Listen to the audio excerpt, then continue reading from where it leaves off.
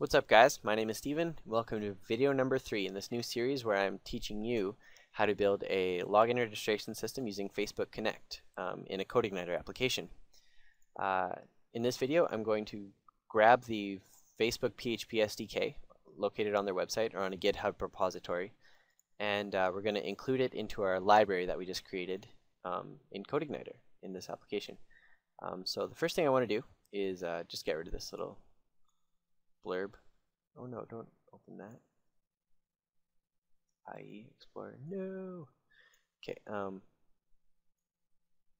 oh my goodness.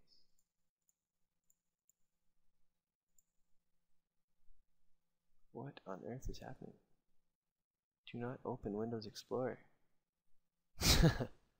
Okay, so in my controller, I guess, all I want to do, my main controller, is just not call this test function.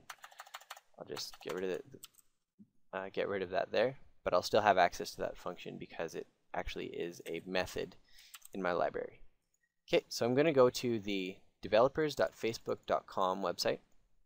It should look like this. At the time of this recording, I believe it's August 10th, 2012.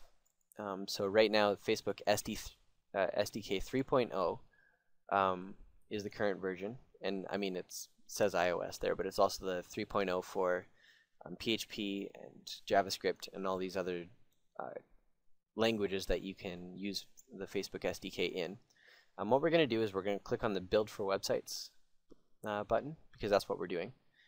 And then we're going to scroll down to, no, we're going to go down, see on the left hand side it says SDK reference. So we'll click SDK reference and then Facebook SDK for PHP. Now if I click on this, it'll give me, tell me a little bit about it. And I actually suggest that you read this. It explains a little bit about how these Facebook objects are instantiated. But in this case, I'll be explaining most of it later on. So you don't need to worry about it, but if you actually want to dive deep into the Facebook Connect API, I strongly recommend you start reading this, especially yeah. So it says we can download the Facebook SDK for PHP from GitHub. So we'll click on this link. That'll take us to their GitHub repository. And I'll just click download the zip. And I will save the file. And go to my downloads. There it is. Oops. Okay, I'm going to open this up. Use a program called WinRAR, which I haven't bought. I will open up this folder inside of the zip folder, and then really the only 3 files that we need are located inside of source. See, these are tests, examples, and a little bit of this. I don't know, I'm not sure what that's for. We'll open up the source folder, and there's 3 files in here, and these are the only things that we need. So what I'm going to do is I'm going to go to Notepad.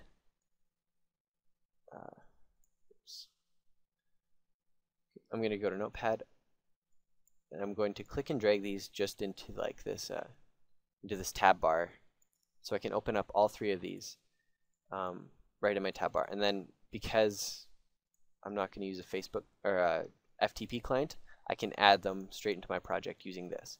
But if you wanted to, you could also just drag and drop those 3 files into the libraries folder,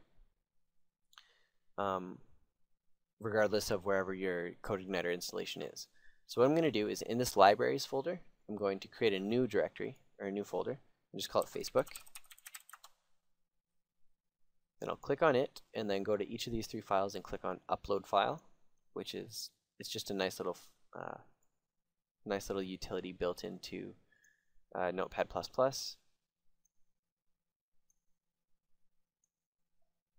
And you can see these 3 files are now being added onto my web server using this upload file button on Notepad++. And now however you choose to get those 3 files into a Facebook folder in the libraries is completely up to you. That's just how I was going to do it. So that's it. Now I have the Facebook SDK located on my web server. Refresh this. Hello world is still being outputted. Let's see where that is. Alright, the send back function. So I'll get rid of this as well. Perfect.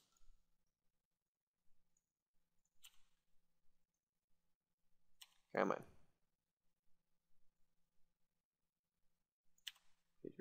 Okay, there we go.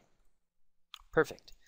Now I have my my Facebook Connect SDK all downloaded and located in the Facebook folder in my libraries folder. So what I want to do now is I actually want to include this before I even open my class. So go include, say app path dot, so I'll append on a string that says libraries / Facebook / Facebook.php. So the actual file that I'm loading is this middle Facebook file. So let's actually open that up and take a look inside of it. So it requires, the first thing it does is require the base Facebook file. And then if we look at the constructor method of this class, we can see that it receives config, a parameter called config. And we can read right here, it says it's an array that that contains, well, essentially it will be an array that contains our app ID and our app secret key once we actually create our Facebook application. So now would be actually a perfect time to do that now that we've included this. So what we'll do is we'll go back to our browser. We'll go to developers.facebook.com/apps. And right now you can see there's a couple that I've created. This is for the demo that I was building just to practice for this tutorial, so that this app secret, I'll have you know, means absolutely nothing. But it is something that you do want to keep very secret. So the first thing, what I'll do is I'll create a new app. I'll click this Create New App button. My app name will be CI Tutorial Demo. And hopefully that name hasn't been taken, and it hasn't. Perfect.